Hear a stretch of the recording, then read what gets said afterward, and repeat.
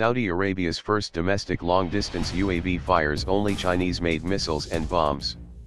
Saqr 1, Saudi Arabia's first indigenous medium-altitude, long-endurance, male, unmanned aerial vehicle, UAV, shows strong Chinese influence in its design and is armed only with Chinese-guided missiles and smart bombs.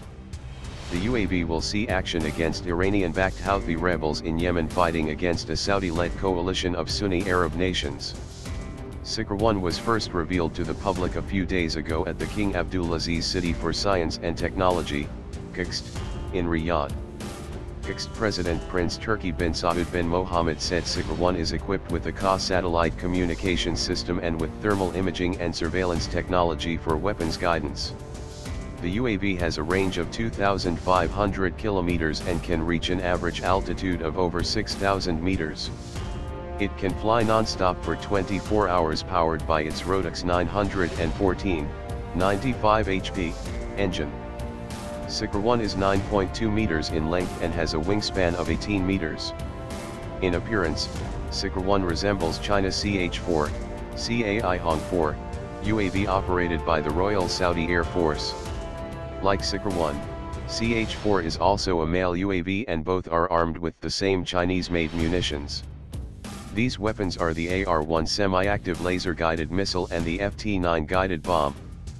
AR-1 is used against tanks and armored vehicles, and also effective in penetrating buildings. It can pierce 1,000 millimeters of armor plate. AR-1 has an effective range of 8 kilometers and a circular error probable, CEP, of only 1.5 meters.